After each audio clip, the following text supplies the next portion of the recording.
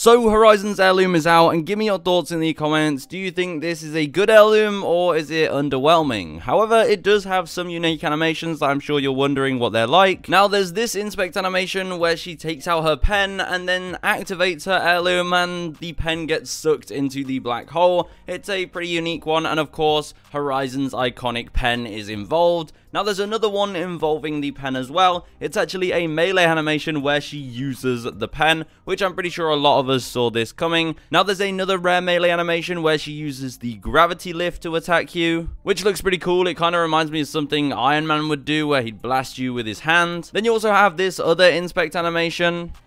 Took some time to make this one. Even longer than you, Newtie. And finally, the Nessie inspect animation that you might have already seen online, where she does her usual inspect. However, there are these Nessies flying around. Anyway, what are your thoughts on the Horizon Heirloom? Is it good? Like I said at the start of the video, I would really like to know what the public opinion on this thing is. But those are some of the rare, unique animations. Hopefully you enjoyed, and subscribe.